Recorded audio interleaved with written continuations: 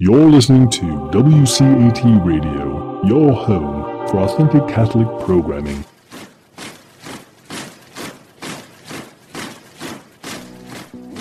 We are on the hot seat, folks. Pat and Eric.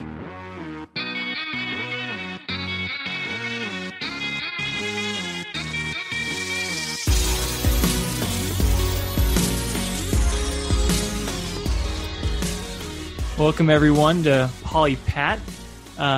We're excited to talk with each other, actually, because it's been a couple weeks. But for y'all, it'll be a pretty normal weekly episode. But how's it going, Pat? You mentioned before this that you were kind of put on the hot seat with questions last week from Catholic Answers. So yes, I had the privilege to be invited on Catholic Answers Live, and they put me on the segment of, I guess, the atheism segment, where we take calls from people who don't believe in God or are agnostic or something like that. Interestingly enough, I don't think I got a single call from an actual atheist. I got a bunch of really, really interesting calls from, I think, mostly Catholics who just had a variety of different questions. I'll call them different questions. And I like that because it kind of kept me on my toes. Like, I got questions about aliens and stuff I don't know. Wow. Yeah, just stuff I don't normally think about or consider. So it was actually a really fun time. It wasn't I was ready to go, let's talk arguments for the existence of God, of course, because that's kind of where I focus. But it took an interesting, but I thought very fun and eclectic turn. So that's hilarious. Yeah. What was the hardest question to answer, if you don't mind me asking? I don't know if there were any like really difficult questions, but let me try and remember. Somebody asked what I thought the best objection to some of the I did get a number of questions on like the fine tuning argument for God. Okay. If people are familiar with that, when we look at the kind of physical constants and quantities and make an inference to a super intellect to explain them. And, I'm pretty familiar with the literature on that argument. It's not been like my specialization, but I can spar on that. But mostly people were, I got questions about evolution, which was interesting. And one question was just like, do we come from apes? And I thought that was that. And I tried to address that from a couple of angles. One is that sometimes that's a little too simplistic of what evolutionary theory actually says. It's more about common ancestry. It doesn't mean that we like directly came from this or that ape. So just trying to clear up some misconceptions. And I guess my general project there was just trying to get Catholics to see that there's no conflict, right, between the Catholic faith and contemporary theories of evolution. I'm more interested in that than going to the mat trying to critique evolutionary theory. Even though I do think that there are serious critiques to consider in that, I just, for me, when it comes to Catholic apologetics or apologetics in general, I just want to make sure that people are choosing their battles wisely and allocating their, resources, especially when it comes to studying certain subject matters, wisely. And evolution to me always seemed, and I try to make this clear on the conversation, it's something we can just completely like run around. It's just not an issue. Like, and it never was for me either. Like, when I was becoming Catholic, I was never hung up on the evolutionary question because, well, for one thing, for evolution to even take hold, it requires a very finely tuned universe, right? So if you want to talk about design and teleology, I think there's many better arguments for that we can make, either from physical fine-tuning or even deeper metaphysical arguments. So I tried to push that line. I thought that was an interesting conversation point. And it reminds me, and this was something that is always good for me, it reminds me that the things I'm thinking about are very often not the things that many other people are thinking about. And that's kind of a problem because we both produce content, so I should like kind of get back in check, I guess. Yeah, with the people. Yeah, with the people in the pew, because clearly there's this disconnect. I was kind of surprised at some of the questions where I'm thinking like, this isn't really an issue, but for them it was an issue. And that was something I had to reflect on afterwards. Is okay, well, just because I don't think it's an issue doesn't mean that somebody else isn't struggling with it. So I need to make sure that I'm better paying attention to the struggles of most everyday people, even if it's not something that I think is a problem. So those are just I guess a few initial reflections. Yeah, that's interesting because when I was like in middle school and I was more fundamentalist Baptist then, and really thought like I have to win the evolution argument. or else they won't believe in God, And my views changed later on, and it was beautiful to see. Not necessarily, my views didn't necessarily change on whether or not I believe evolution to be true, but the fact that it doesn't even matter whether or not it's true, it pulled the rug right out from under the atheist argument. And it was like, well, actually, you can still believe in God. And these aren't mutually exclusive. And that's, to me, so much more powerful. Mm-hmm. It's like, okay, well, let's focus on other things now, because it doesn't matter. Yeah, I agree. And I think I kind of came in different from you. I came in from the kind of greater metaphysical project. And that's like, evolution just really says nothing about that. Like it just doesn't matter, right? Like when the metaphysical arguments go through, theism is the case, at least. Yes. And then it's like, if there is a point of tension, we have to unpack it. So if somebody's promoting what might be called like evolutionism, which is the idea that you can reduce everything to evolution, well, then we have a problem. But that isn't contemporary mainstream evolutionary theory. That's a very, very specific philosophical position. Kind of like scientism, right? It's like scientism applied to evolution. And so like, that's an issue. And everybody should reject that, because it's just patently ridiculous. But just, mainstream evolutionary theory. Yeah. And sometimes people just kind of throw it out there. It's like, well, what do you see as the problem, I guess? And then if people start pushing it hard enough, they might say, well, the Bible says that the earth was created in 6 days. But then you just say, well, look, like even in the earliest parts of the tradition, we have Catholics like St. Augustine who say, well, there's so much of Genesis that is supposed to be taken allegorically. And this is like some 1,500 years before Darwin. And they're not interpreting that literally. So it's not like it's a retreat of the Catholic Church in the face of science. No, like this is the church fathers, and there's different traditions in the tradition, right? There were some that were more literalist. There were some that were almost purely allegorical when it comes at least to a lot of the Old Testament. And then there were who I think were the best, who had mixed interpretations, right? Well, this should be taken allegorically, this should be taken literally, and we just kind of have to parse through that. And that goes all the way back. So I like to emphasize that. It's like, okay, well, if you think that it's like conflicting with some biblical data, I think you just have a kind of crude understanding of Scripture. Right, exactly. Yeah. Well, I'm excited to put you back on the hot seat, and you're going to put me on the hot seat, but it's going to be friendly fire. And before when we did the 2-minute drill Q&A thing, I don't think we'll have a timer, but we'll try to give succinct answers as best we can. But I remember last time it was like, let's intentionally do more philosophical and theological things. But this time it's more open-ended. So I actually just thought of some cool questions that I just want to hear your opinion on, really.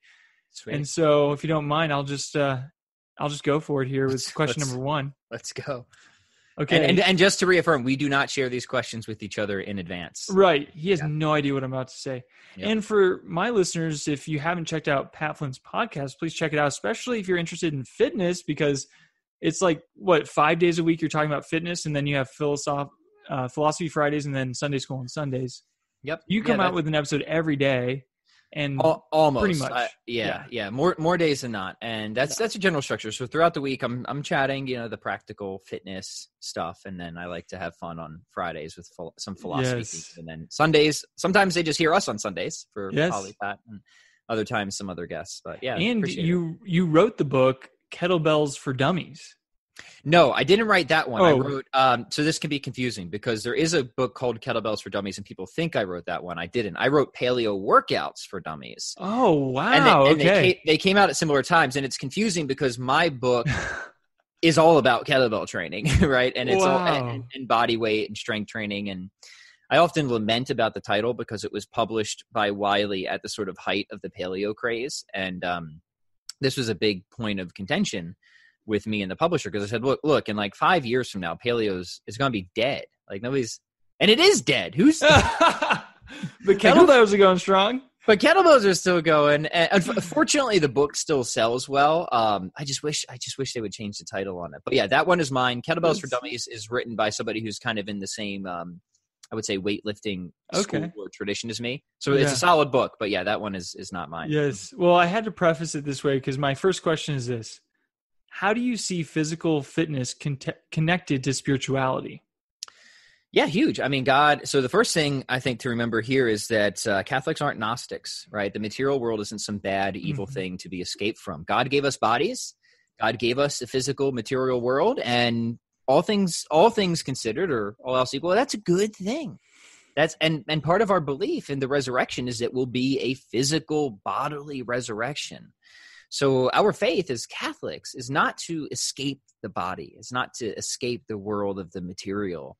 But for it to be redeemed, and to appreciate, I think, our physical aspects, and that the soul, and it's important again in the tradition when we're thinking about the soul, both philosophically and theologically, from in the Catholic tradition, is that the body was always seen to be in the soul, not the soul in the body, which is kind of the way that modern philosophers of mind, like Cartesians, think about it.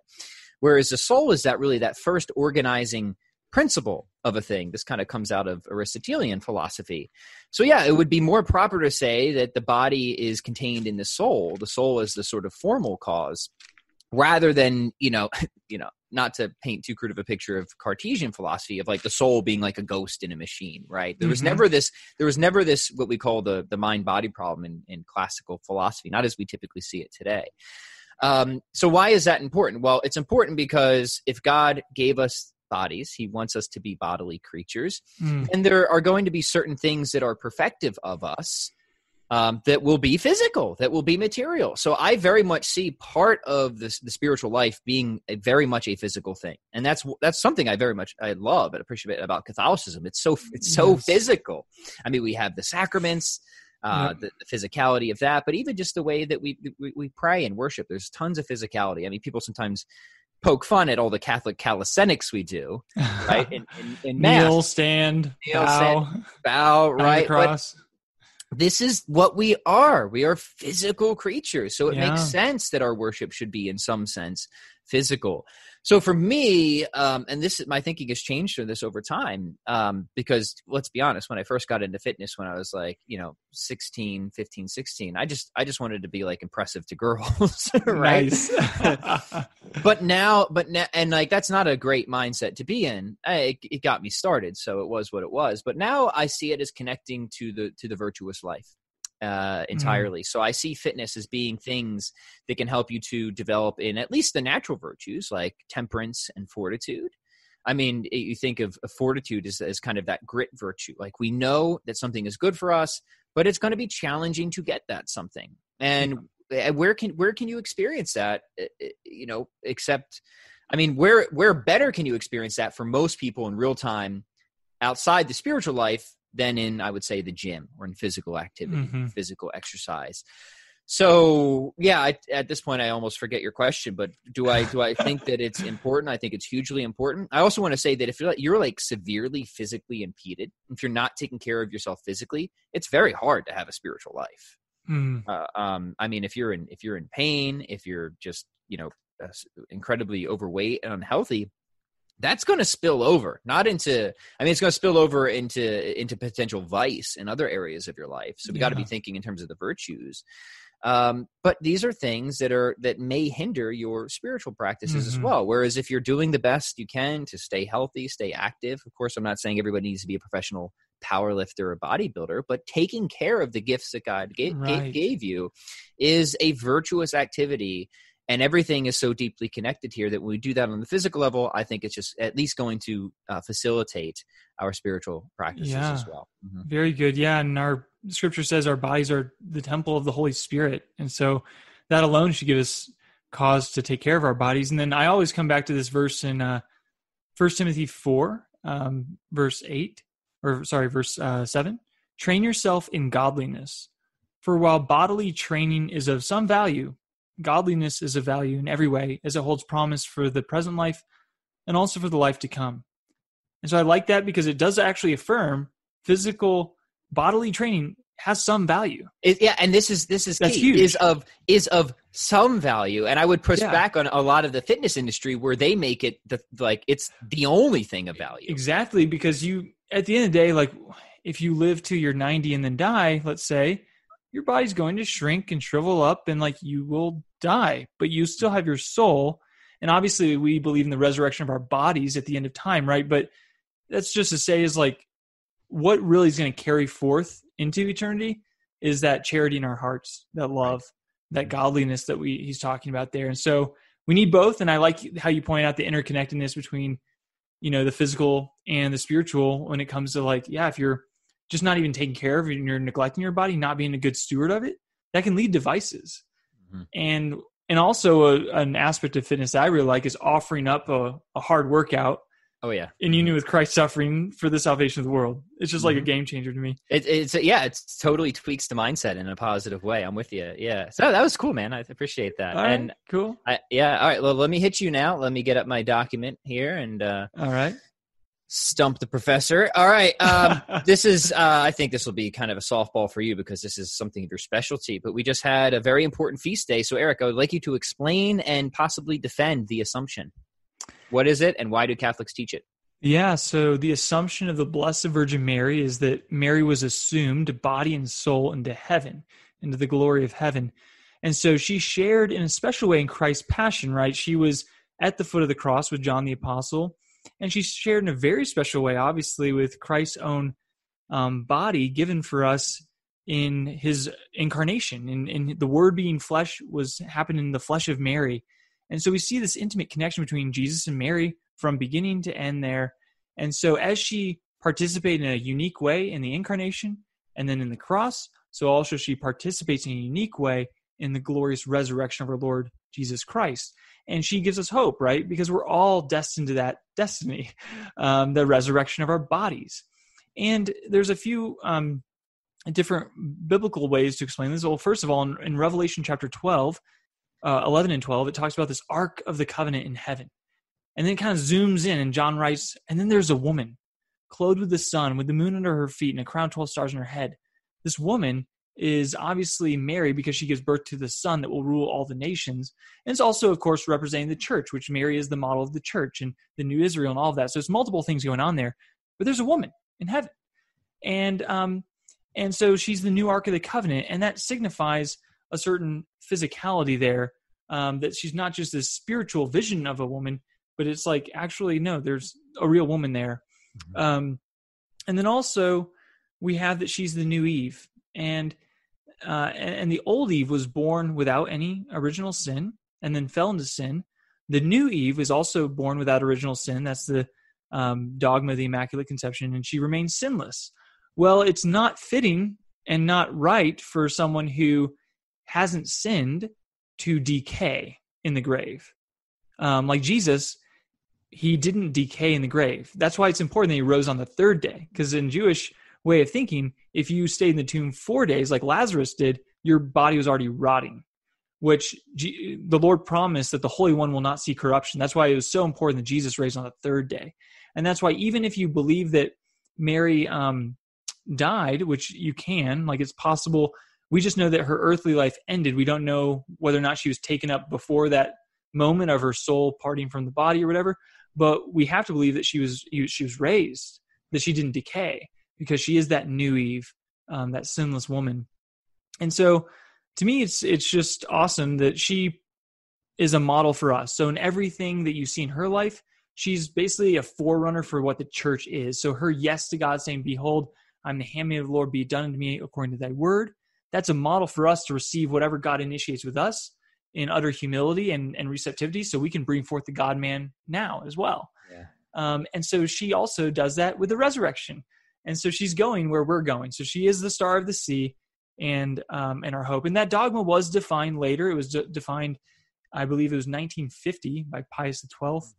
And but that's okay, because the theology and all the things that were undergirding that were present from the beginning, like in seed form, like we talked about in one of our recent episodes. Everything's there in seed form, and then the church articulates it over time when these things come up, when issues come up, like defining the Trinity in the 300s at the Council of Nicaea 325. Well, they always believed it, but then they had to define it because of errors around there. So I don't have a problem at all with the church declaring it definitively in 1950. It's not like they invented it. It was there already. It's just like to help the faithful to say, hey, we don't even need to question this anymore. This is just what it is. And it's I love binding. That. Yeah. No, I'm with you. It's a beautiful teaching. It really is. And the one thing I wanted to, well, first off, that's interesting about the corruption part. I actually didn't know that. That's a new thing for me. So that's very cool. The other thing that kind of struck me when I was first kind of like looking into the Marian stuff, and again, this wasn't a big holdup for me with Catholicism. You're going to say apparitions?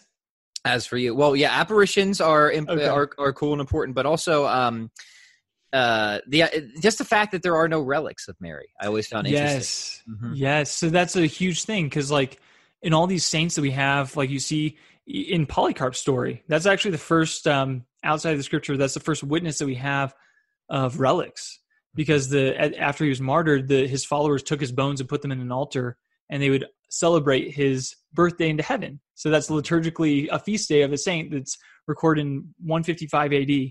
Yep. But we don't have that with Mary. We see the Dormition of Mary. We see the Church of the Dormition in Jerusalem. And I think there's another one in Ephesus. But anyway, we don't have relics. We don't have her bones. We don't have and you would expect, of all the saints, they would definitely do that for her. Oh, 100%. But because she was bodily assumed into heaven, we don't. And that's a huge testimony. Yeah. Yeah. Yeah. At least maybe if you're listening, you're not Catholic, where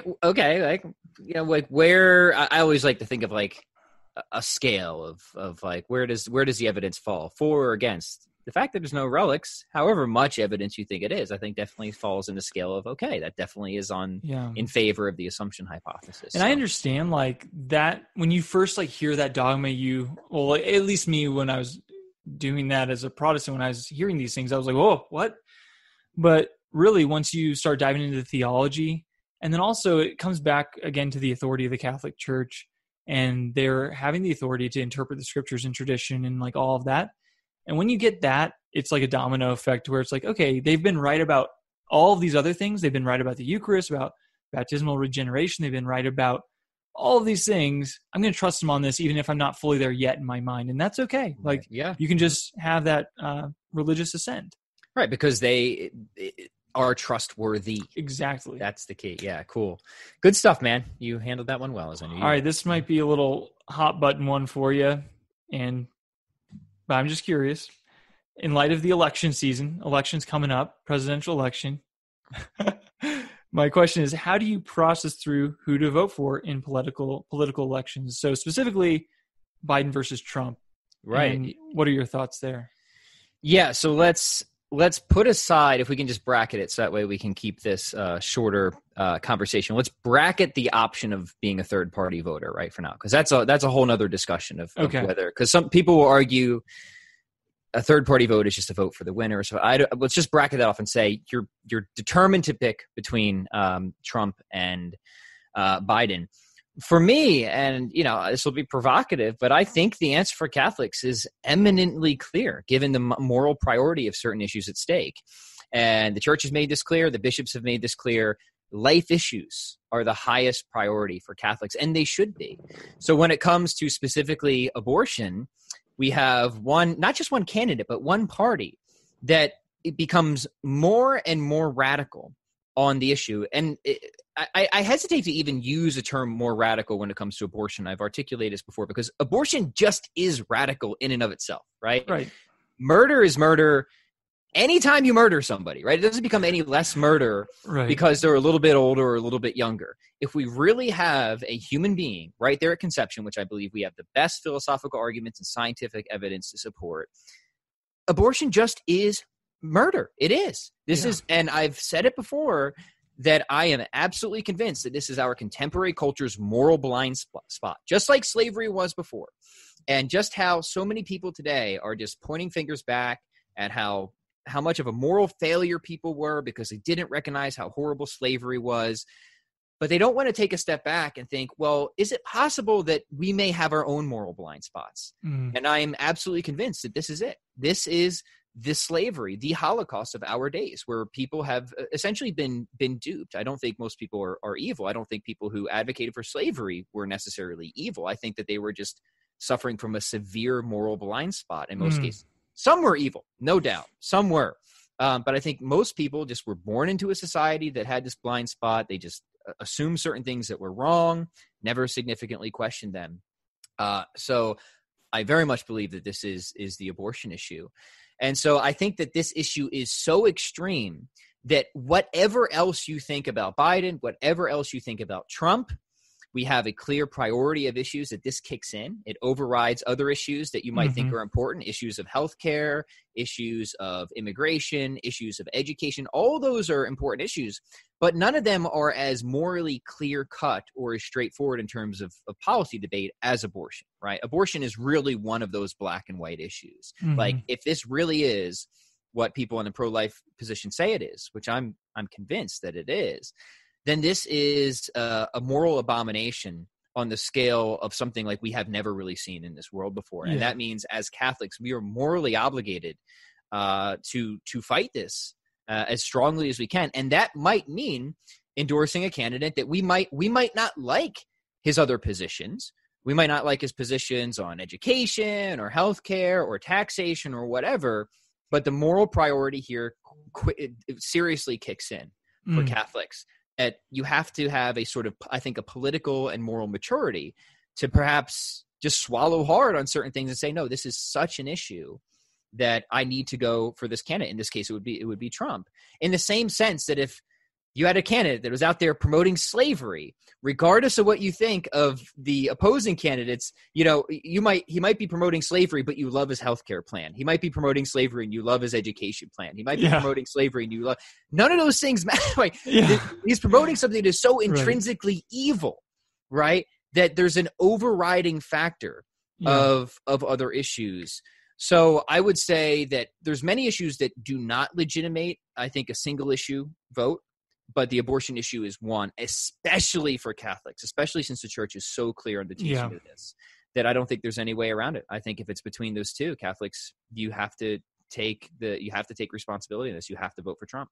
Yeah. Wow.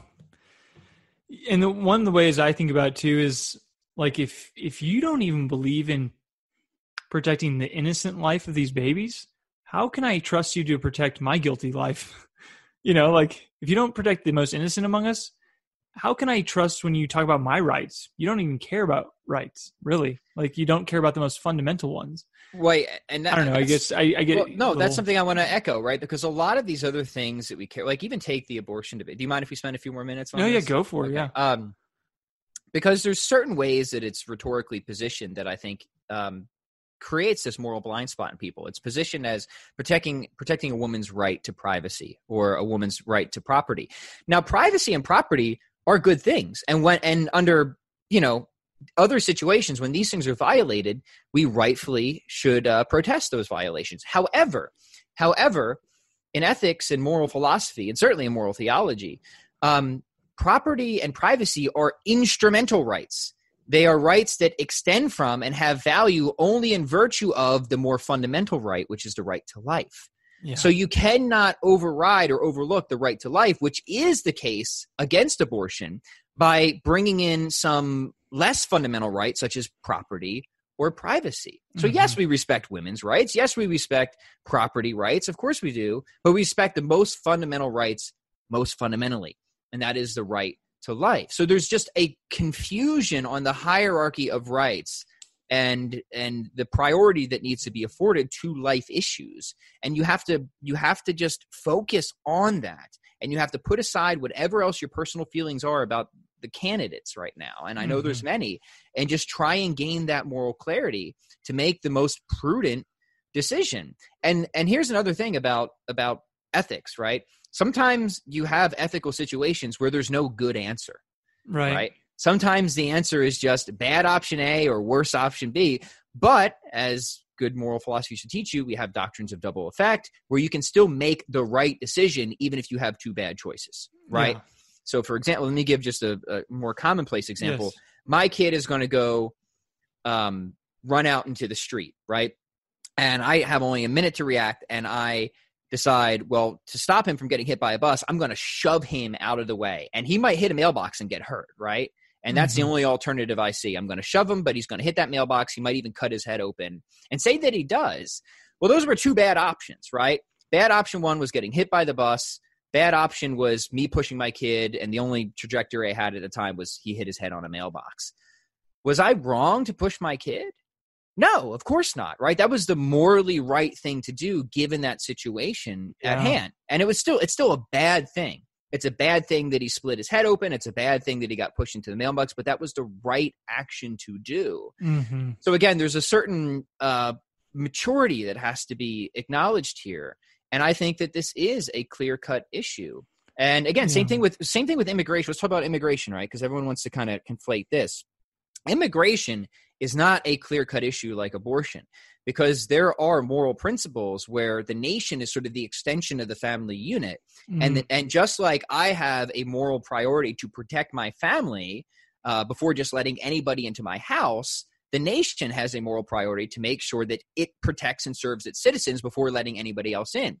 Now, that's counterbalanced in the same way that it's counterbalanced in the family, that I still have a priority to go out and care for others, right? But there's a balancing that has to happen between my going out and caring for others and just letting anybody into my house, especially when it might be a threat to my family or my children, right? So there's room there for debate on specific policy. And just as it would be irrational and immoral to just let anybody in at any point in my house, that especially might put my family at risk, it is irrational and immoral for countries to just let anybody in at any time, right? So having an immigration process it's prudent, it's moral, it's important. Now, we want that to be a humane process. We want it to be a fair process. And we should all, the point I'm saying is this is a less clear-cut and fundamental issue than abortion. So there's room here for important, and reasonable debate on something like immigration. It's just way more fuzzy than the abortion issue.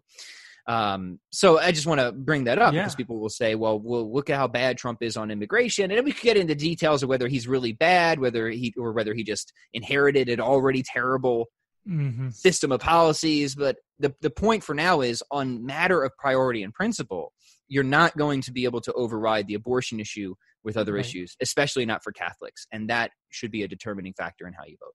Yeah. Sounds good. Thanks for sharing. Yeah, man. Well, thanks for putting me on the spot for that one. All right. This Next is only one. A test. Oh, well, I just answered this question that I'm going to ask you, honestly.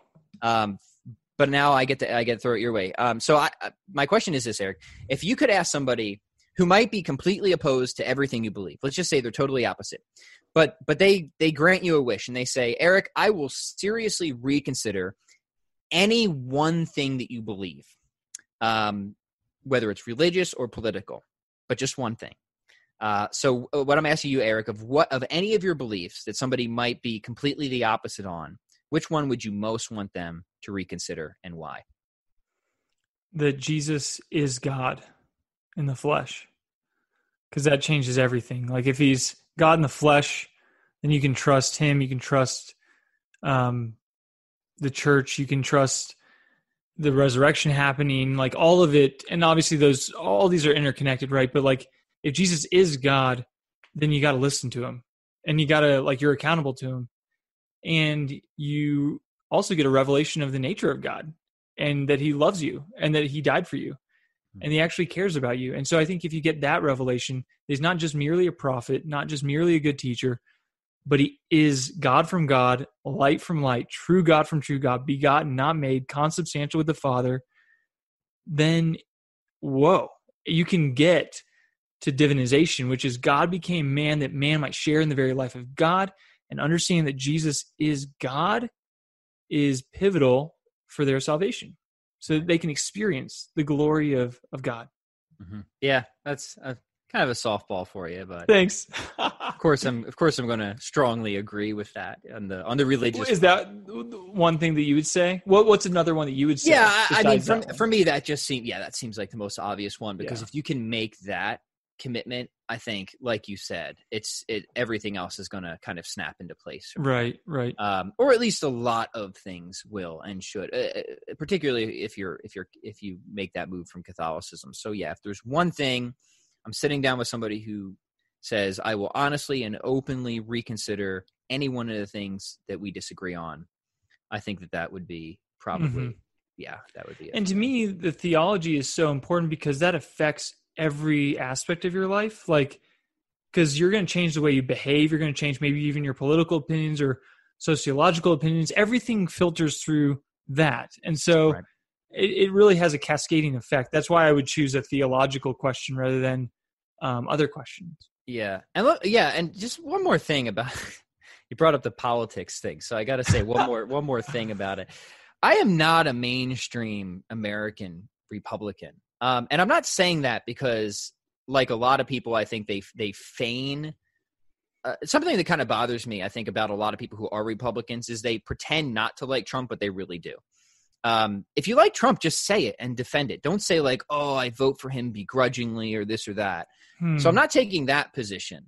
The position I'm taking is saying I'm a common good conservative. And this comes out of my deeper metaphysical, ethical, and religious commitments as a Catholic. And a common good conservative is actually quite different than sort of a mainstream American Republicanism. For me, a sort of Republican in America these days is really just another type of classical liberal. It's on the spectrum of liberalism, just like libertarianism, just like progressivism. They're all on the same political spectrum to me. Whereas a common good perspective, like you got to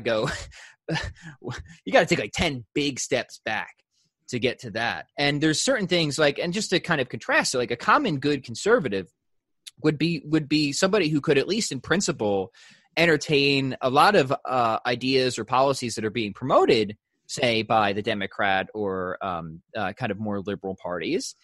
Policies such as, say, high investment in education, for example. That's something common good conservatives can and should support. And I'm not saying Republicans don't support that, but sometimes there seems to be this apparent divide between Republicans and Democrats on education. Or even single-payer healthcare systems. That is something that, in principle, a common good conservative could support on a moral level, so long as it isn't tied to, say, making abortion available on a federal level. Right. So you got to be careful to make sure that you're not smuggling in some evil with these policies. And then you would just either say, well, I don't think this would work just on a practical level, or I think it'd be better handled on a local level or in competition. So I'm saying the way I would fall on some of these issues that divide Republicans and Democrats, aside from the big moral issues, which I think can't be compromised on, would really just be kind of settled empirically. Well, what's the best evidence for these? Anyway, the reason I do that is because I say I think it's clear that you should vote for Trump in this election on moral grounds, I just don't want people to kind of bracket me off in the wrong political category. Well, and I want to add to that too, because I think one thing that's bothersome to me is when people blindly love Trump, when it's at least admit if he makes a mistake, even if he doesn't admit it, or if he does something bad, it's still okay to vote for him because nobody's perfect, right? And it's okay to vote for him when you look at these issues, right? That doesn't mean you have to like him or that you have to, you just blindly have to just stamp of approval on everything he's done. Yeah, it's no, I'm voting for him because this, and this. He is for me, a big evidence, and I'm not going to reveal anything here for myself other than I'll say, a huge thing in his favor is that Planned Parenthood absolutely hates him. So that to me is a good signal that he's doing some good on the pro-life work, which is the most important issue. It's life or death. Right. But that doesn't mean I have to blindly just, everything he says is from God. It's he's not our personal Lord and Savior, and no president is. And Jesus is still king. And that needs to be, and the kingdom of God transcends the Republican Party. My goodness. It's okay so.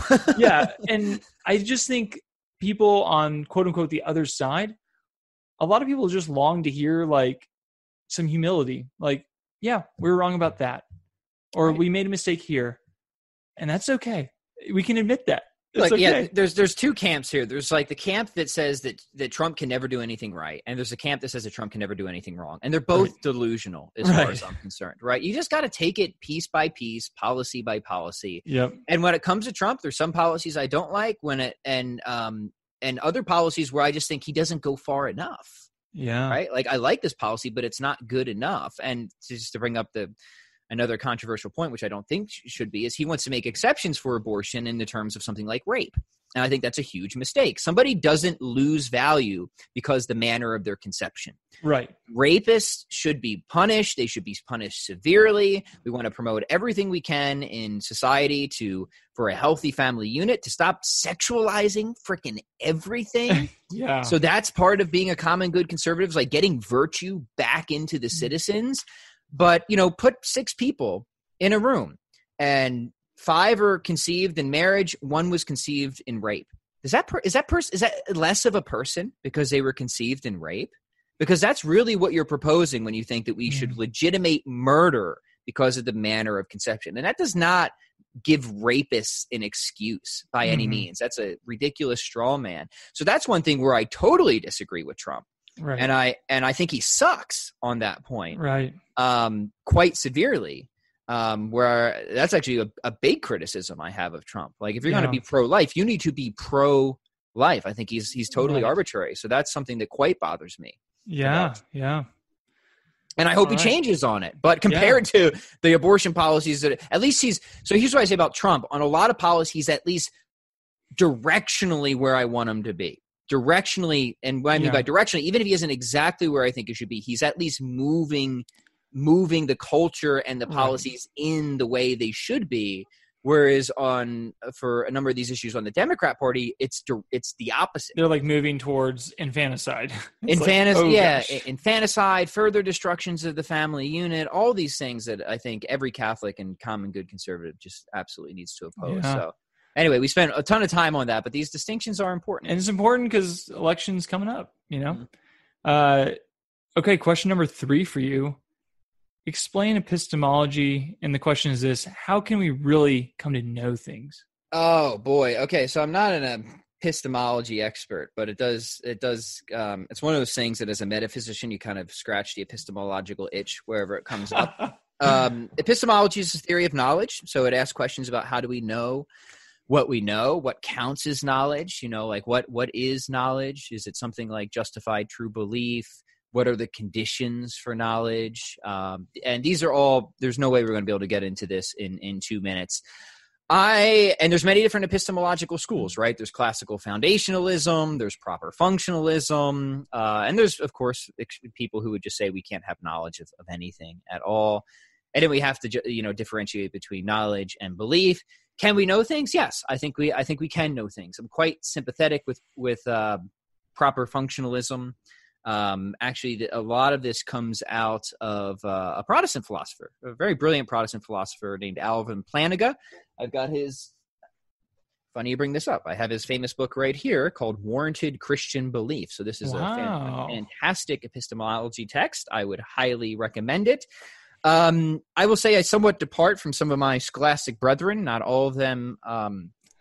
And I won't go as far as, and let me just make a quick summary of what Plantinga's position is. He would say that we have what are called properly basic beliefs, that we're justified in believing, more or less, unless you provide some type of defeater of these beliefs. So an example would be something like this, right? That other people have minds. I can't prove that scientifically, right? For all I know, Eric, you are just a very cleverly programmed android, for example, right? And there's no test I could do. There's no empirical test I could run to really figure that out, right? But is it wrong to say that I don't know that you're a human person? Like, that doesn't seem right, right? So Plantinga would say, no, you're perfectly justified in what he calls these properly basic beliefs, and he has the conditions out there of what covers a properly basic belief. Unless and until somebody provides a defeater of it. Like if somebody dissected you and it turns out you're a bunch of screws and wires, they'd be like, oh, that's freaking weird. I guess I was wrong about that. The Terminator was true all along. Yeah. And Plantinga has a cool angle from that, because he wants to argue that belief in God is a properly basic belief, and that your belief in God can be justified, warranted. That's where he's getting at with warranted Christian belief, independent of any arguments. So that's kind of the nature of his project. He wants to say, like, you don't even need arguments to be justified in your belief of God, because he wants to say that on an epistemic level, this is one of those properly basic beliefs that unless somebody can provide a defeater of it, then you are perfectly rational to continue on in your belief. And he extends that. He extends properly basic beliefs maybe farther than I would be willing to go, because he wants to he almost wants to extend it to cover the whole of the Christian gospel. Oh, wow. In some respect. I don't know, or at least the main facets of the Christian gospel. I don't know if I'm going to follow him that far, but I'm quite sympathetic to his general epistemological project overall. And there's a wonderful convert to Catholicism who is an epistemologist. His name's Tyler McNabb. And he's very much a proper functionalist, and he's been doing some very interesting work of how this ties actually into the Catholic faith. So he'd be somebody to check out. He's got at least 2 books out on epistemology, and who would be some other? My friend Tim McGrew. If you want a counterpoint, he's more of a classic foundationalist. And he is also a Christian. So this is something where there's, of course, tremendous debate, even, not just between, people who are Christian and not Christian, but even in the Christian world itself. But that's a summary of epistemology. That's good. Anyways, Thanks. Right? Yeah. But real quick, because I feel like I'm not doing a great service here. The idea is, I think Planck wants to argue, is that so long as, God made us a certain way, and that our faculties are functioning in the way that they're supposed to function, in the environment they're designed to function in, that can start to give the sort of basis for a properly basic belief, for example. All right. Yeah. Nice. I think that was great. Thank you. Yeah, epistemology is fun. It's important. All right, and you're gonna come up to it at some point, no matter what area of philosophy you dive into. Right. So that's why I said, I kind of scratch the epistemological itch as it comes up, as it's relevant to my projects. Well, I think one reason why I like to ask that question is because you can picture like a really annoying kid just being like, well, how do you know that? Well, how do you know that? And how do you know that? And it's like, okay, well, we need to know how we know. Like, that's a basic thing that we should probably talk about. So, and look, this is a lot of that was kind of driving Descartes. Again, do you mind if we spend a little bit more time on this? It's just kind of fun, he's right? Skeptical of everything. Well, yeah. So Descartes, one can sympathize with Descartes because he's not so different than we are today. He was living. Like, give me some firm footing somewhere. Yeah. So he's living in a time where there's a lot of it's a pluralistic time, even for Descartes. People believe a lot of different things politically, even religiously in Descartes' time. And he was really impressed by sort of mathematics. He's like, well, people have all these different beliefs in religion and politics, but most people agree that 2 + 2 = 4, right? So what Descartes kind of wanted to do of the whole kind of both epistemology and metaphysics and religion is he wanted to try and get a sort of mathematical-like certainty for things like the existence of God and the immortality of the soul.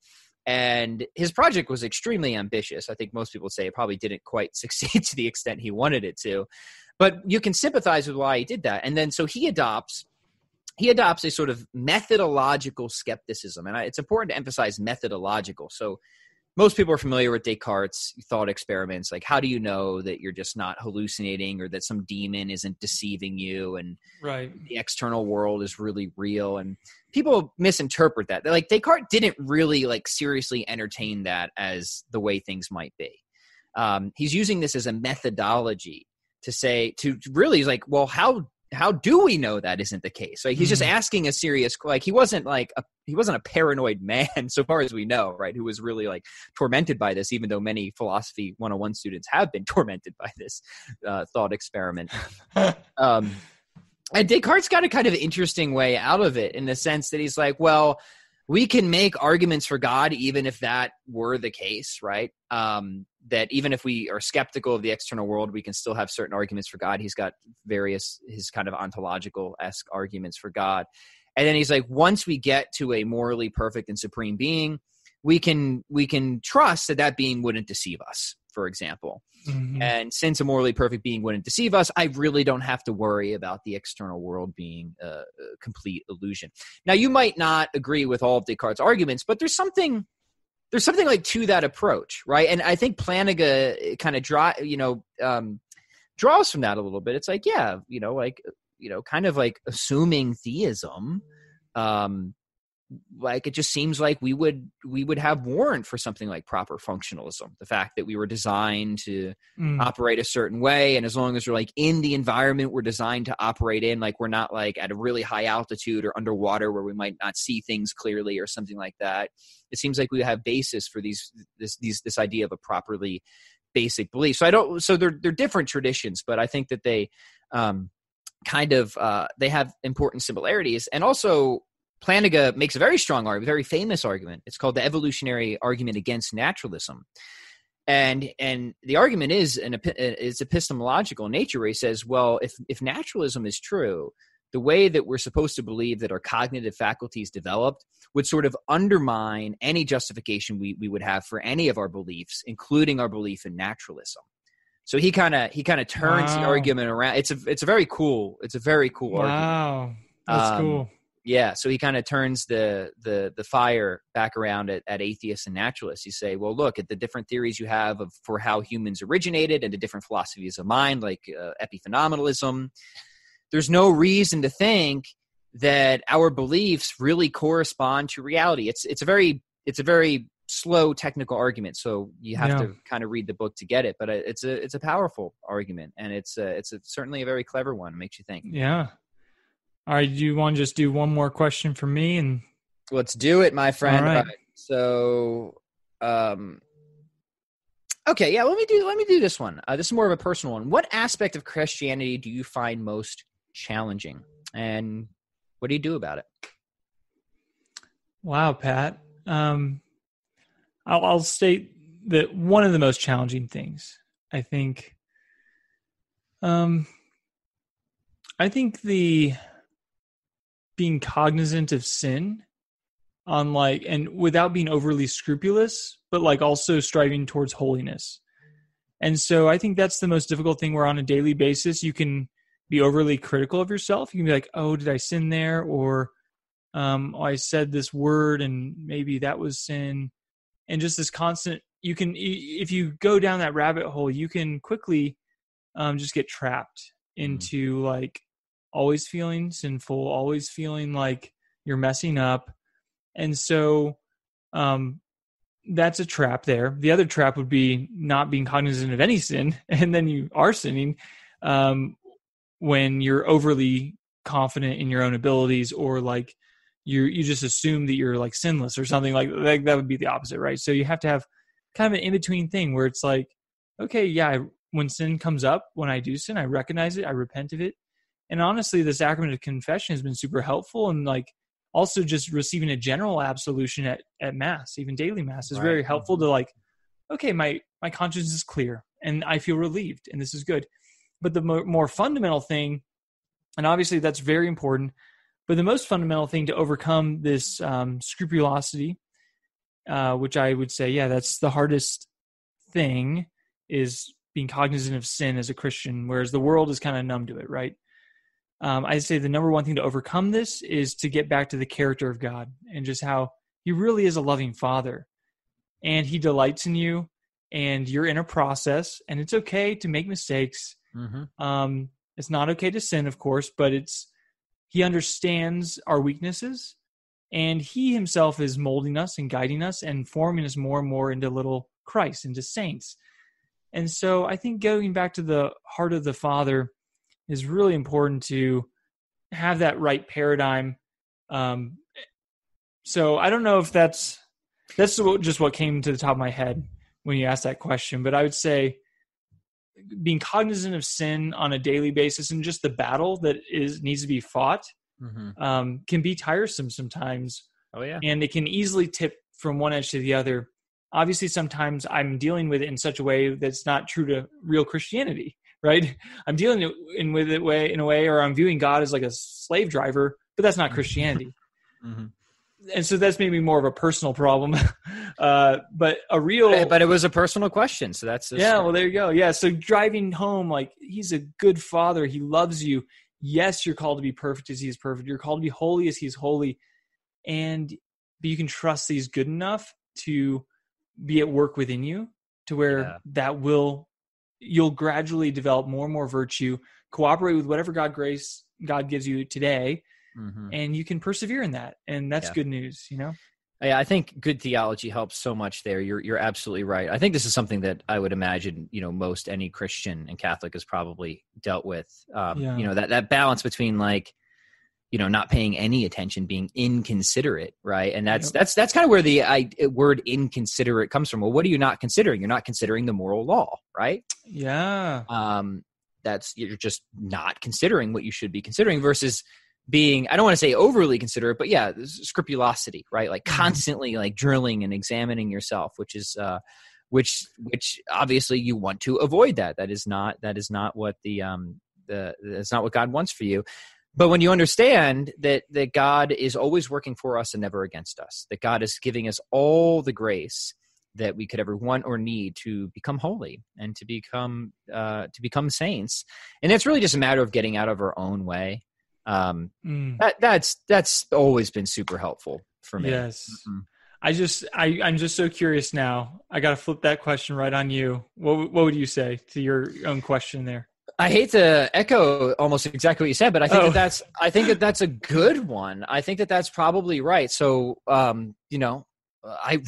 really do try to be a saint. There was a homily today, and the priest, it was a simple homily. It was a short homily, but it was just about St. Bernard. It's his feast day, right? Yep. I have a St. Bernard, by the way. Oh, nice. They're not related, so far as I know. And he gave a beautiful quote from St. Bernard, and it totally slipped my mind right now. Maybe we should look it up and find it. But it was to the effect, right, that, we have these models of the saints. We have these canonized saints because they are models of what we can all become. All of us, every single one of us. These are not they're not like Kobe Bryant. It's like Pat Flynn is never becoming Kobe Bryant. It's never happening, ever. Yeah. God rest him. Right. And my understanding is he actually got to mass the day that he died. So I heard that as well. That's beautiful. But yeah, God rest Kobe. Is a beautiful athlete. But there's no way, like I would never think of being Kobe Bryant. Right. Right. But the point of sainthood is that no, we are all called to sainthood. And God gives us all the grace that we need to get there. And the question is, am I going to allow that grace to come in, and am I going to cooperate with that? And so, we get to daily mass. We take the family to daily mass. We get to, frequent confession at least once a month, often more than that. And for me, like you, Eric, it's sometimes easy to kind of slip into being, into scrupulosity, right?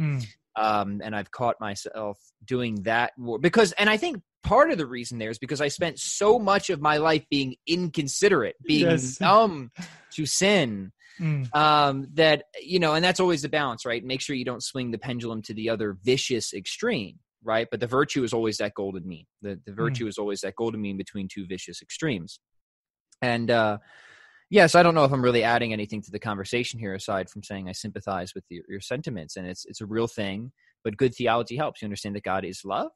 God is always working for you, never against you. We're all gonna make mistakes. It's not something you need to bring out the old, the self-flagellation device for or anything like that. Just receive, you get that absolution, whether at mass or confession. And you be an optimist. I think that's the other part too. Is like, sin is gross. It's revolting. We should want nothing to do with it. But Catholics are obligated to be optimists, right? We are, at least in the long run, right? And I think that's really important. That's awesome. Well, thanks everyone for tuning in, and please help us out by reviewing our podcast, leaving a review, give us those 5 stars if you want. And thanks again, and thank you, Pat. Awesome episode today. I really enjoyed it. Tons of fun, man.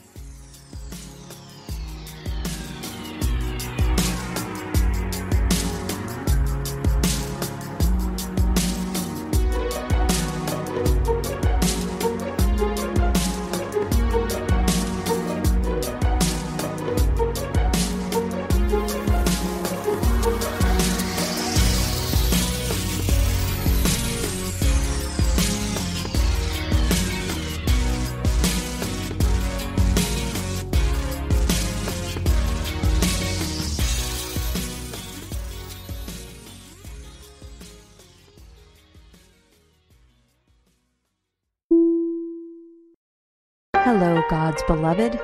I'm Annabelle Mosley, author, professor of theology, and host of Then Sings My Soul and Destination Sainthood on WCAT Radio.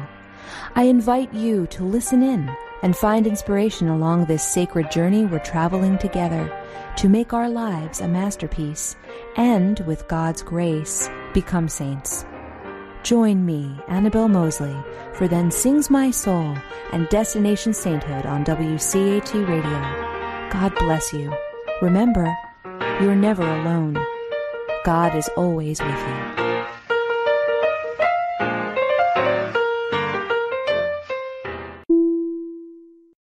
To a production of WCAT Radio. Please join us in our mission of evangelization.